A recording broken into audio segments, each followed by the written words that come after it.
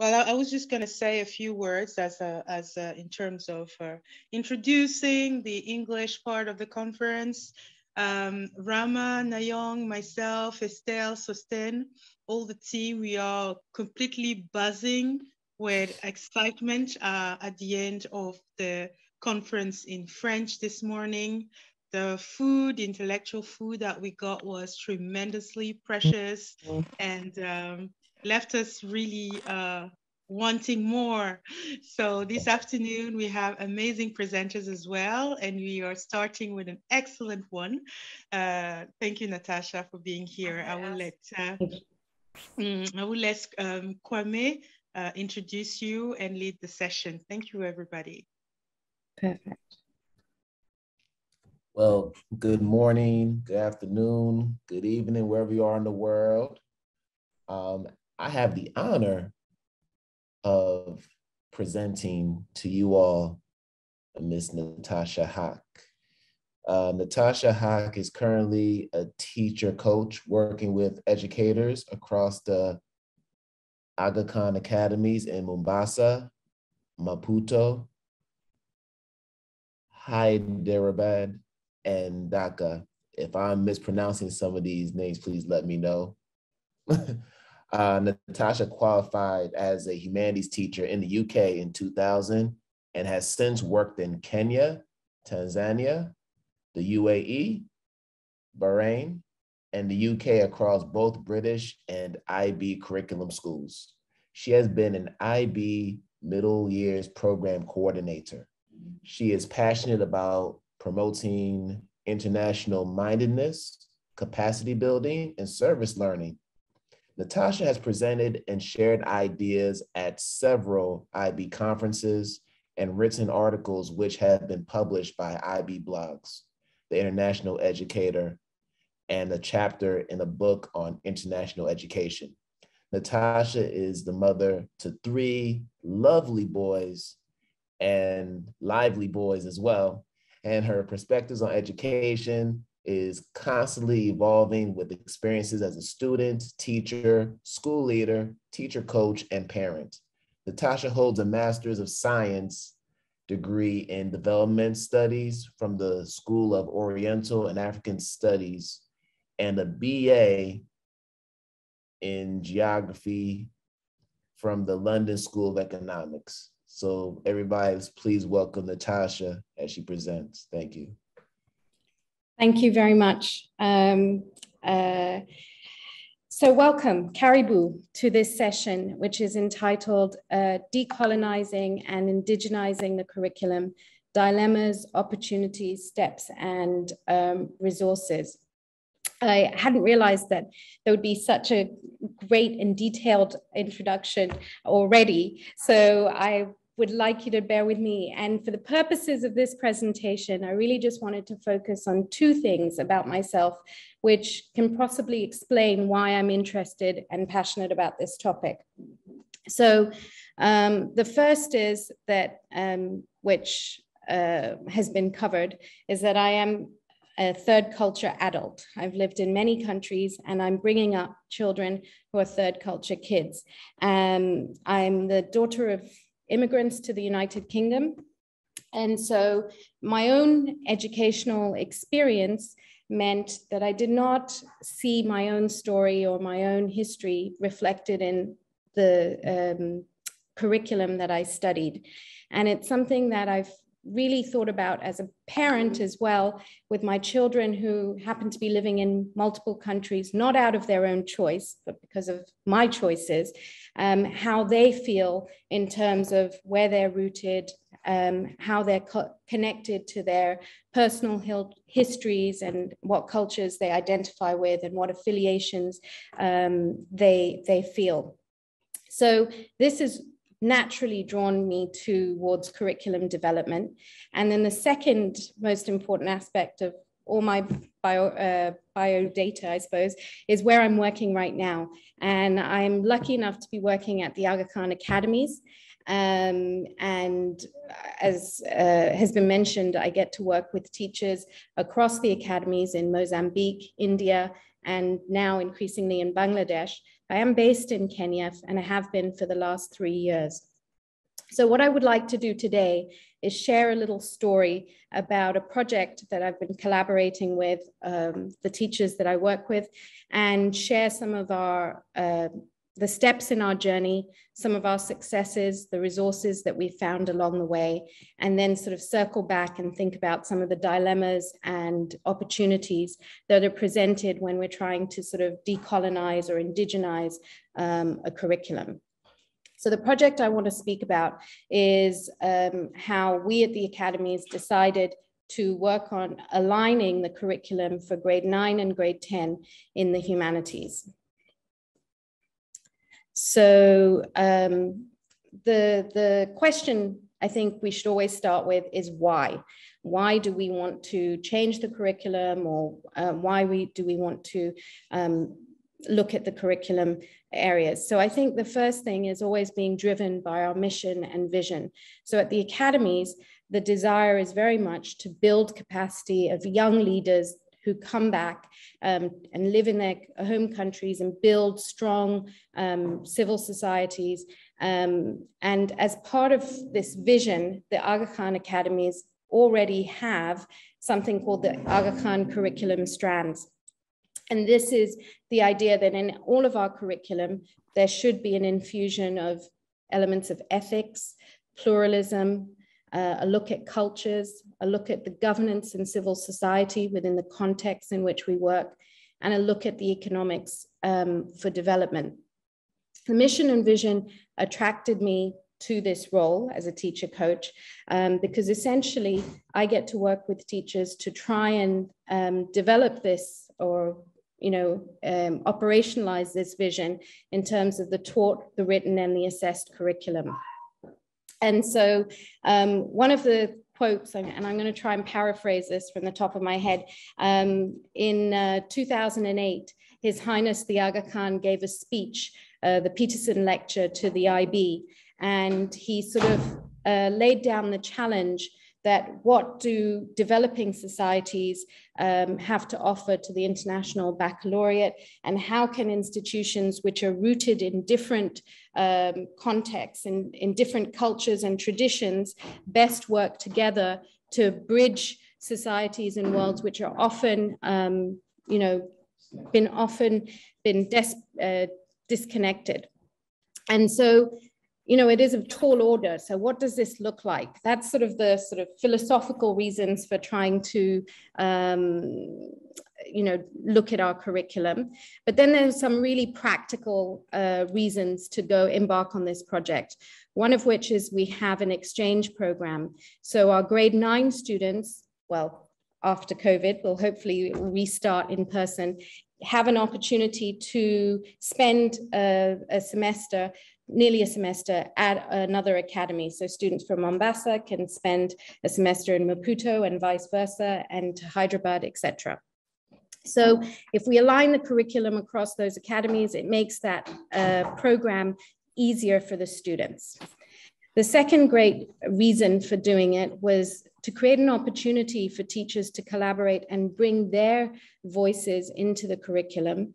And also a very practical reason, we wanted to cover the IB suggested topics because our students do the e-assessments. So we had some very practical reasons for coming to this project as well. So this was a sort of organic pilot project in a way. There had been some work done previously on aligning the curriculum, but when we started this project, we kind of went to the beginning and started with this idea of building rapport. So I want to go through the stages that we went through, and then a few of our reflections, and then some of the dilemmas and opportunities that we've come across. So two of the activities that really helped us with building rapport was trying to imagine what at the academies was our vision for a humanities student who had been through our curriculum to actually know. And to do that, as you can see, we had our mission and vision, our sort of guiding Aga Khan strands of governance, civil society, economics for development, pluralism, ethics, culture. But what does that actually look like? So in terms of pluralism, how do we encourage our students to understand themselves, understand others, build relationships? How do students reflect on their own cultural context and identity? Can they identify how they are being seen by others? And can they build the skills to work together, even where there are differences? How well do they understand the consequences of the absence of pluralism within a group or community, you know, when you have a homogenous kind of mindset? Thinking about cultures, are we developing intercultural competencies, ethics? Are students asking those right questions? So we tried to answer these questions, and even in terms of governance and civil society, what does a 16-year-old need to know about their country in order to actively participate and advocate and be a leader in that society? So that was one really powerful exercise that got teachers sharing their vision and saying exactly what it looked like. Another really powerful exercise, actually inspired by a colleague who has joined us here, Alex Holland, who suggested this exercise, which is super powerful as well. And I highly recommend it to anyone trying to come to some consensus, was to get teachers, you know, into breakout rooms, because by the time we started this project, we were in COVID. So it wasn't face-to-face meetings, but in breakout rooms for teachers to think about their own context and imagine what they would ideally like their countries to look like in 15 years' time, when our current grade 9s would be around 30 years old.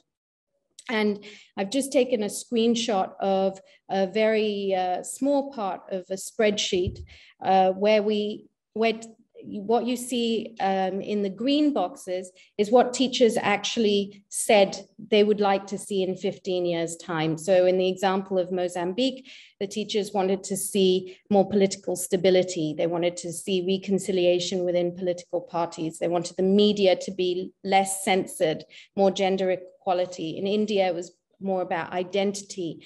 And in Kenya, about urbanization, for example. And we mapped that against our Aga Khan strands outcomes, just to see how we could embed this in the curriculum. And it was a really powerful way for teachers to share their ideas of what was important and what we should absolutely include in our curriculum. So that was the beginning of indigenizing this within this project. The second step was, obviously our schools already had existing curricula, and this next slide is more for illustrative purposes. You do not need to try and read the small writing, but basically we audited our existing units. And by auditing, we looked at our own, you know, because we are IB schools, what concepts are we covering? What global contexts? What skills are we developing? And then because of our mission and vision, our own strands, how much are we covering those within our units? And are we giving students a chance in their assessments to showcase their own understanding, giving them choice to research and look at things that they're interested in? And so we sort of audited the curriculum and wrote comments and notes, and everybody sort of shared things that they really wanted to keep, things they felt were less important, things they wanted to bring in from that previous brainstorm of how they saw their countries in 15 years' time, etc. So we built that, and that was our stage 2, which I think is also really important, because schools always have legacy curricula. They're connected to maybe national curriculums and things like that. So it's important to audit exactly what you have, first of all. Next, worked with teachers to kind of think about becoming curriculum designers. The demographic of our teachers is that most of our teachers are local. from the context within which the schools are in. And oftentimes being a curriculum designer or designing units is an additional skill to the classroom, the craft of the classroom. So we actually did some reading together, collective reading about becoming curriculum designers. And we were really influenced by work of Grant Wiggins and Jay McTighe about understanding by design. So being really intentional about designing a curriculum and what understandings we want our students to get. A second thing that we did, again, another screenshot, more for illustrative purposes, was backward planning, sort of looking at the diploma program or where our students, you know, transition from grade 9 and 10 and move on to, and looking at what are the concepts and content that's covered there, and then cascading down some of the skills that we wanted students to come in with, some of the ideas or base understandings that they would need to help them be more successful in that process. And I think at this point, teachers were feeling, you know, comfortable. They had an idea, or they had ideas of what they would want to add to our curriculum. They had ideas about what they would want to remove. They had discussed and understood the different options that students go on to take. Because oftentimes, I mean, in the diploma, I'm a geography teacher, so I'm forever trying to recruit geographers, but I, through discussions, got to understand the needs of the economics team, the global politics team, the historians, et cetera, and then also thinking bigger picture, you know, once students leave school, what knowledge should they have from the curriculum that they have studied. So we took a stab at developing an overview, and this was again a collective effort whereby the teachers worked together and came up with units that they wanted to see. And so this is sort of a summary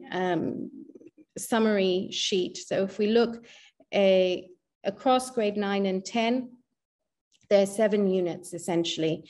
The first one looks at equality and understandings of how identity influences power in the context of place. And is this essential in addressing the challenges of development and inequality? So that was a really powerful unit. In Mombasa and Maputo, students looked at the case study of South Africa and apartheid. And in Hyderabad, they looked at the case study of the caste system. So whilst there was an overarching common statement of inquiry, again, the indigenizing happened by looking at specific case studies. The next unit was a completely brand new unit, which came about through discussion, this desire to have a unit about empires and superpowers. And that decision was quite a powerful one. You'll see from the student surveys, which will come in a later slide, it was by far the most popular unit that we found from student surveys. And this really looked at our perspectives on the past, frame our identities and ideologies today. And again, there was a framework of resources which looked at the idea of empires from the past, sort of, we looked at the Malian Empire, we looked at the Mughals, we looked at the, you know, different empires from the past, but also focused on 19th century colonization, European colonization. And then again, each academy could look at their own context and how colonization had impacted those countries. So students found that a really powerful unit. We moved on to conflict and conflict resolution. And this, the interesting thing about this unit was that it was an existing unit, but teachers wanted to broaden it to include different types of conflict. So understanding the causality, causes and consequences of conflict, ensuring fairness in conflict resolution. So again, a lot of the localization happened through case studies that were used. Global governance, and then urbanization. We move on in grade 10. to consumption and conservation, human resources, and managing economies. And it's the same kind of pattern you see throughout, that the concepts, the key and related concepts, the Aga Khan strands, the inquiry questions that students explore are the same. However, it's the case studies that they look at and the ideas that the content that they explore is different depending on where they are located. So we already had some resources from our existing units, and we have already also had teachers having some ideas of activities they wanted to do. But the next thing we did was to reach out to some experts. And I think this is a step that sometimes when you are in a collaboration, you sort of think that those are the only people you can work with. But I think it's important to sort of open out your horizons and look at connections that you can build. So in the case of 2 of our units, we sought help from a diploma economics teacher to just add a little bit of rigor to those units. And then for the empires and superpowers, a historian wrote it for us. So, or helped us collate resources along with teachers putting in some additional resources. Another thing that was quite exciting and an interesting thing was we had an alumni student who was able to sort of come and look at resources and find some. She was particularly interested in the conflict unit because she remembered that this was one of the most memorable in her experience, and came and really gave us a critical eye and found some new resources and developed that. So I think you don't have to look too far when you're looking for experts. Additionally, we reached out to, we have the privilege of being in a network, so the Aga Khan Museum, and we were able to have museum visits and use their online resources, but these are available to everybody. The Caravans of Gold, I think Estelle has shared, I know in the past, has wonderful resources about the Malian Empire. And then we worked with the Aga Khan Trust for Culture to develop case study material. So that's something that was quite powerful in enriching the curriculum. So by this point, we'd got our ideas, we'd collected some resources, and we'd collected some activities, and now it was time for us to teach. But when we were teaching our units, so that was at the beginning of this year, all of the academies were at different situations. The academy in Hyderabad was completely online. The academy in Maputo had a sort of hybrid situation where students were coming in part of the time, and the academy in Mombasa had the most face-to-face contact with students. So this, of course, impacted how the units were delivered. But we all taught them, which is a success, and we were able to reflect on some of the pivotal things that came out of it. And so I think, if to summarize, the 2 most important things that I think really came out of it, powerful activities, were firstly this new unit on empires and superpowers. When we surveyed students in grade 9, out of the 4 units that they did, that was their favorite. Part of the reason was because it helped them, and we'll see in student comments later on, understand why things are the way they are, linked to the other units. And the other was there were opportunities woven into a lot of different units to bring in the students' own intergenerational experiences. So I've just thrown in here a couple of photographs, the headings that say picture of my grandmother and picture of my great-grandmother, are students who shared digital memory boxes, basically things that they wanted to find out about their own histories, personal histories. And so this student's great-grandmother was involved in the Mau Mau Rebellion, and grandmother was involved in sort of wanting independence, fighting for independence when for Kenya. So it was really interesting to hear the student voice. Another one was, we have a lot of Asian students who have roots in Africa, and so they looked at the racial divide in Uganda and were able to explore that situation and came up with this infographic about Asians in Uganda, and that was really interesting. Another thing was, students had learned about, I want to go back to referring to the Empires and Superpowers unit. They'd learned about those empires of the past, but when we came to assess them, we gave them a summative which looked at, is China a 21st century empire? So they were applying the concepts they had learned from those other case studies to a modern day kind of scenario, and they had sources to look at and things like that. So the curriculum was quite rich, looking to the past, but also looking to the future. So impact, reflection, coming on to reflection, the impact on students. So this is a collated pie chart. So after every unit, we did some student surveys on Google Forms. And I think for teenagers, I think this is a pretty great success, that nearly 67% enjoyed the unit, the most units that they were taught. I mean, that's the simplest thing. If you enjoy what you learn, then hopefully it will stay with you. And 28%, 29% felt that they enjoyed parts of it. And then a few of them, didn't really enjoy humanities, but that's the nature of being a teenager, really. You can't please everybody. And then they had questions to answer about, what they particularly liked about units, what they wanted to take with them. And these are just some sample comments. This year has been really positive. It was interesting to see how the legacy of empires is still with us today.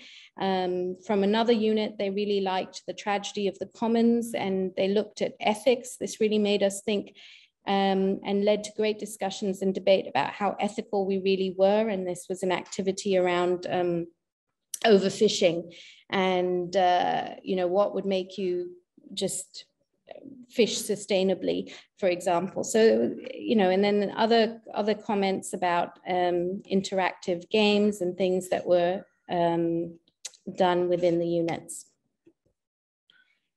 Reflections of the teachers. I think reflections and the focus areas for next year. The focus for next year is to refine the units even further. I mean, it was our first year, and there are some things that definitely need refining, and continue to collaborate. I recently, for another project, was able to interview a lot of these teachers who had worked on this project with me. And the sort of two overwhelming things that came across is, at the start of the project, be very honest with you, sometimes it was really difficult to get the logistics of people, the time zones and organizing meetings, and, people wanting to prioritize their lessons and work, because schools are busy places. But as the process has gone on, you see attendance is very high to these collaborative meetings. And it was really heartening to see teachers say that they felt that the power of working together, negotiating, discussing, contributing to the curriculum has resulted in many voices, and sometimes those hidden or marginalized stories being unearthed.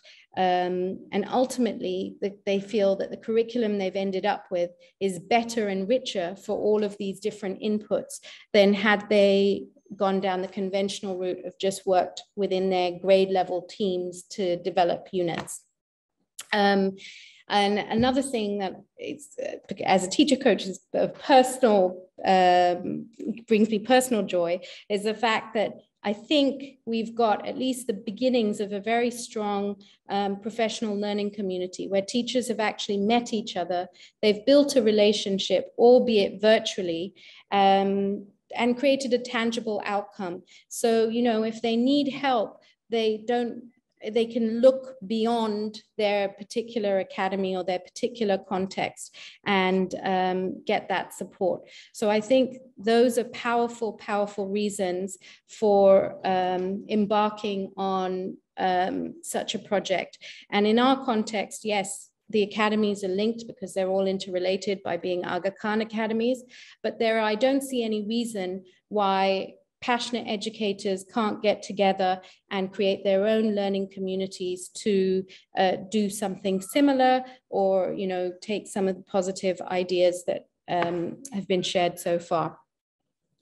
So circling back to the opportunities and dilemmas, and throughout the process, there have been a number of dilemmas and a number of challenges and a number of opportunities. But just to showcase just how not straightforward this process is, I want to share an example from relatively recently. I happened to be visiting Mozambique, and one of our colleagues there shared an issue that was really hitting the news just at the end of the month in May.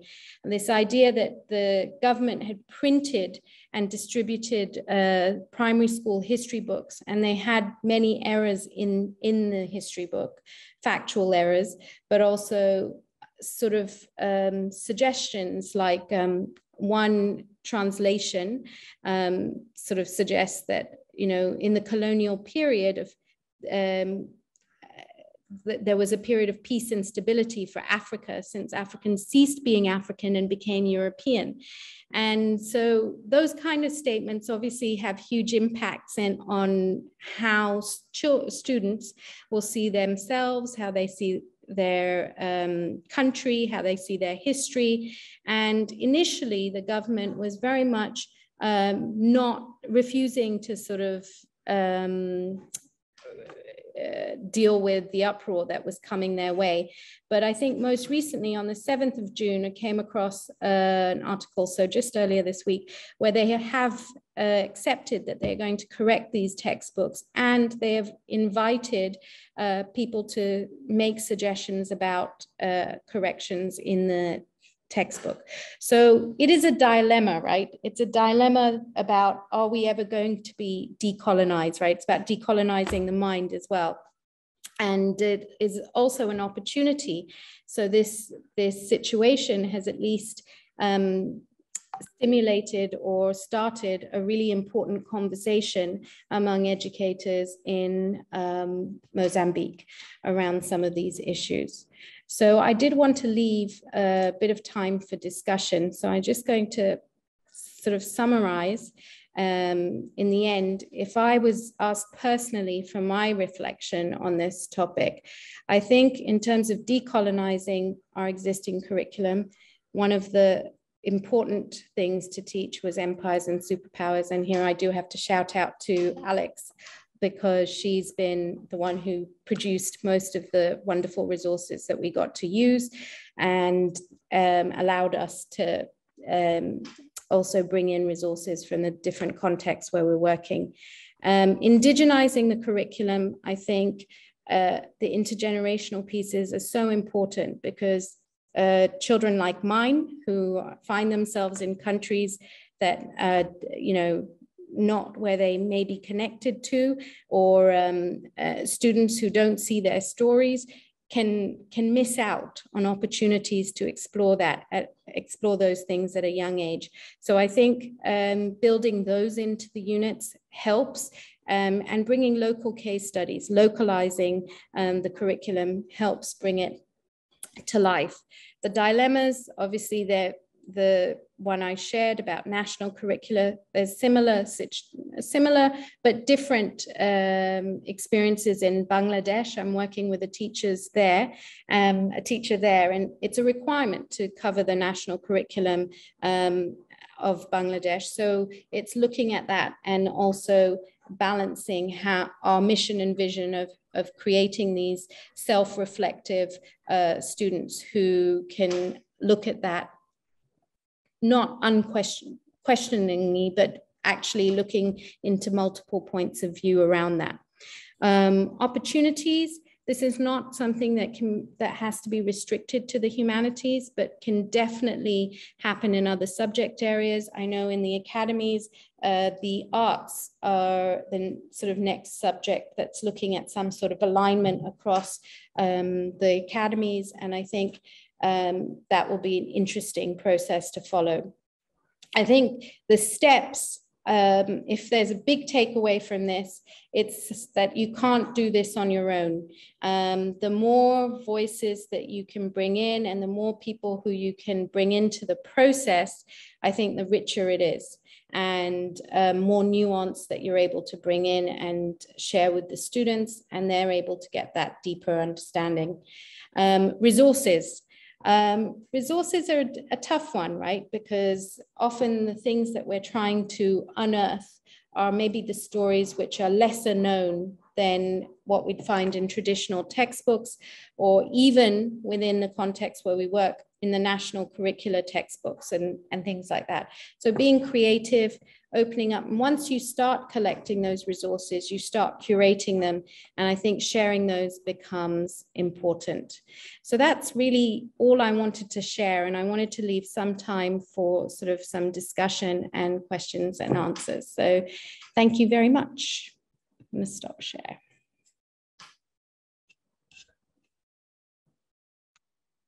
Thank you so much, Natasha. That was amazing. One thing that I keep from your presentation is far from straightforward. Sometimes we feel that indigenizing, decolonizing, all of that stuff is just about having diverse people in a room and beam, but the structuring the collaboration, knowing what you're looking for, mapping the curriculum, that takes so much skill, and that's why the Aga Khan Academies need someone like you as a teacher coach. Now, we are going to take questions from the audience, from you. Any questions, you can just write them in the chat, and myself or Kwame will pick them up and ask. So Alana, you have your hand up. So yes, please unmute and make sure you remute afterwards. Sorry, I could also write in the chat. No, it's fine, it's fine. Okay. Natasha, this was a really fantastic presentation, and it's great to see you again. Yes. Yeah. So I have a couple questions, and I think I saw a similar question in the chat about resistance. So the people that were not included in the planning process, I would love to know kind of how much resistance they had, or you experienced in actually implementing that. Because I guess within the community itself, it makes sense. And then afterwards, it must be harder. Yes, so I'd say, if I'm honest, we made a real effort to include every single teacher who was teaching grade 9 and 10. So it's been in this process has gone over 15 months. So to a large extent, they were all on board. We did face some resistance when the curriculum was presented to, say, the principal or the dean of studies, who felt, well, maybe there's not enough history in some units, or it's becoming too economicsy. So we did field some resistance there. And then it was an issue of negotiation. And I think what helped us there is that we really had the backing of the leadership. So the leadership believed in this project, and they gave us the time. They had backed us with the ideas of the reasons why this was happening. And they also put resources behind it, right, by giving us the time. And I got to recently visit Maputo and see how the curriculum was being implemented there. So I think, yes, you will face resistance. There will be people who criticize and say, oh, but why did you change this, or why did you not change that? But I think if you can bring the majority with you, that's really powerful. And if you have some support from leadership, that helps with that. All right, thank you. Thank you so much. And yes, so much is happening within the chat. I invite everybody to check it out. Sharon is saying it's always down to the leadership. Obviously, leaders have a huge responsibility. If they don't consider this important, it will not happen. We have also greetings from many people, including Sarah Plus from Mini PD. Thank you. This is one of our sponsors as well. And I'm just looking for the next question, which was from Katharina. How would you balance giving students opportunities to explore their own culture's history versus learning about the local context in which they're attending school? So a question for the international education context. Yeah, so again, this was something that we negotiated. So I think the level of planning had really helped us here. So if you remember in the overview, we had decided what our key understandings would be through the inquiry questions. Then we had identified how long we would have to teach each unit. And within the units, some units, for example, in the empires and superpowers, they were planned almost lesson by lesson with opportunities for teachers to bring in their own resources and their suggestions. They weren't, you did not have to follow every single thing that was in the planned document, but it at least gave you a starting point. And then, you know, each department then had to decide which lessons they wanted to go with and identify where there were those opportunities to bring in those intercultural or intergenerational explorations. I have to say the balance was that we were actually more focused on the local curriculum, and there were occasional opportunities, more formative opportunities when, you know, go home and ask someone, or, you know, find out about this or that, the intergenerational opportunities. So they were built into the sort of classroom activities or homework activities. So I'm not sure if I've answered your question, but I think it is always a negotiation between the teaching team about giving those opportunities. But I think it is really important that they understand the local context in which they're living and attending school, because sometimes, you know, I have met students, or I know students who feel disconnected from where they're going to school because they live in a bubble, right? Sort of an expatriate bubble, or all their friends, they're going to go off back to their home countries. So they don't necessarily know what's happening in the local context. But I think that's a mistake, because to be able to really enrich your experience of having lived abroad, you need to know what's happening in that environment and in that place. So I think as teachers, we need to make sure our students have an idea of what's going on within the country. Absolutely. Maite is agreeing with you by saying how sad it is that students don't know their own stories as well. And Yasmin wanted to know, that will be our last question, wanted you to elaborate on where you found the time. Was it during pet days, during, you know, weekends? Where did you find the time to do all this wonderful work? So time was probably the biggest issue, finding the time. So we, and this is where the leadership really helped us. So we were able to block out 90-minute or 2-hour sessions sort of in the beginning of the year, and in the middle, and then towards the end of the year. And in between times, we were able to organize sort of workshops that might be just for the grade 9 teachers or just for the grade 10 teachers. So this process definitely takes time. And I think everything that I've presented has, I mean, we started in, I want to say December 2020. So it's taken almost close to 18 months for this all to happen. So it's not a quick process. It is a slow process. And the time has been those teachers have got time off timetable to attend these meetings and participate.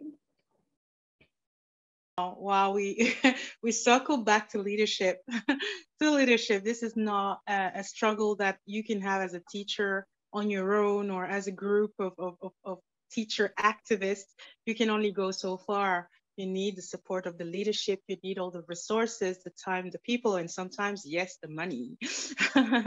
Thank you so much, Natasha. We appreciate you. Thank you. And that was Thank a you. wonderful presentation that I want to close by also thanking Kwame for introducing you, and thanking one of our collaborators, I-DEIJ Continuum, working with ILOC. And know that some of you are here. We see you, we appreciate you, and we love the work that you are doing. Right now, we will take a 5-minute break before the next presentation by Claire McMinn.